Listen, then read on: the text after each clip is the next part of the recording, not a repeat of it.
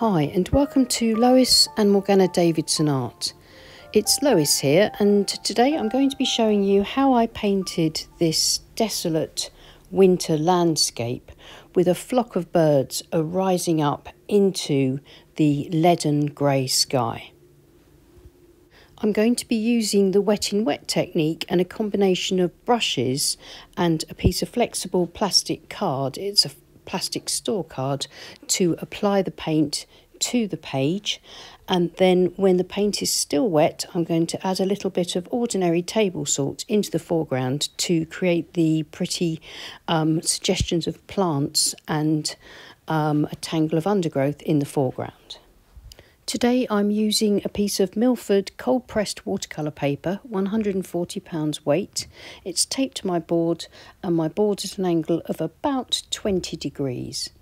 Here's the card, and I've squeezed out fresh paint from the tube for this, and the colours that I've squeezed out here is a little drop of burnt sienna, sepia, indigo and Payne's grey. I'll be using a large wash brush and wetting the sky area and parts of the rest of the page. So I have some dry paper and some wet paper. So that means it'll help me to get the soft edges where the paper's wet and harder edges where it's dry when I begin to paint.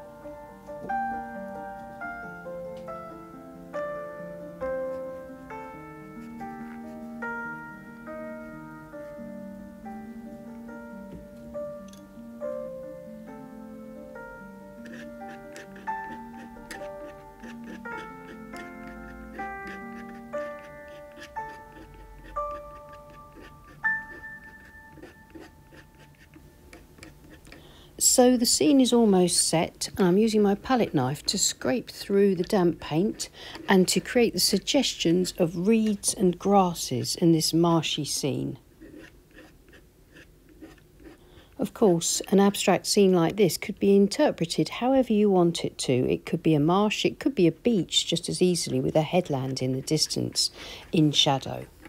When I'm happy with the foreground texture, I'm going to take a little ordinary fine table salt, and when I judge that the paint is damp and not too wet but not too dry, I can sprinkle just a little table salt, and the granules should push away the damp paint and give me the effects of little suggested flowers, weeds, seed heads brambles, that sort of thing. And then I can just go in and flatten out a few of the lines that were created earlier by sort of printing the paint onto the paper with the plastic card, and just strengthen up some of the shadows and flatten out some of the horizontals. And I'm happy with it at that stage. I'm going to let it dry and let the salt work its magic and create the foreground for me.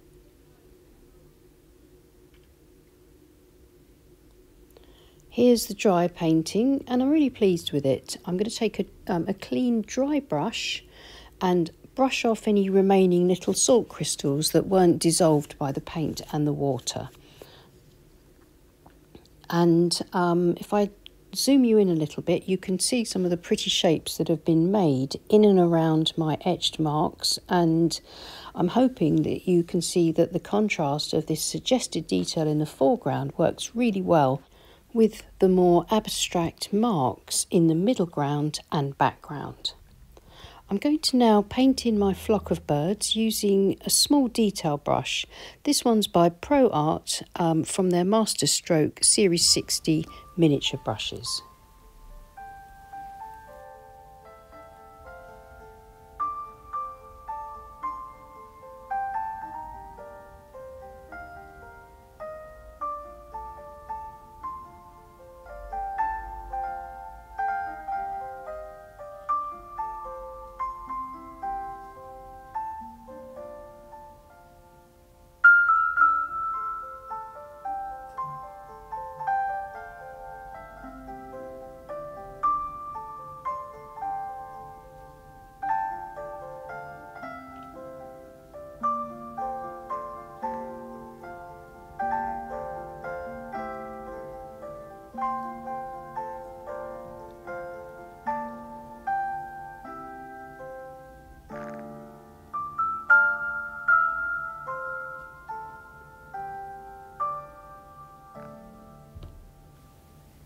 I'm quite happy with that. I think those little marks there do suggest a flock of birds rising up from the marsh or the beach, however you see this painting. I've really enjoyed this. Removing the tape and looking at it with its clean white border helps us to see it as a whole painting. Using the tape helps me to sort of paint off over the tape so that my expressive brushwork isn't limited by the size of the paper, if you see what I mean. And that means when I take the tape off, then I can have fresher brushwork.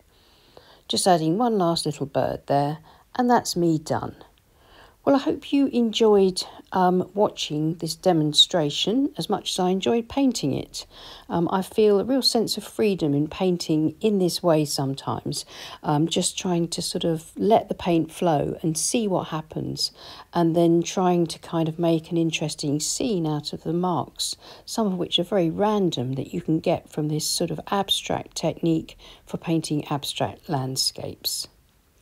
Well, if you enjoyed this, please give us a thumbs up and subscribe to our channel if you haven't already, and consider supporting either of us on Patreon. The links are in the description below. And many thanks, as always, to everyone that supports us on Patreon. I'll see you again soon. Take care and happy painting. Bye.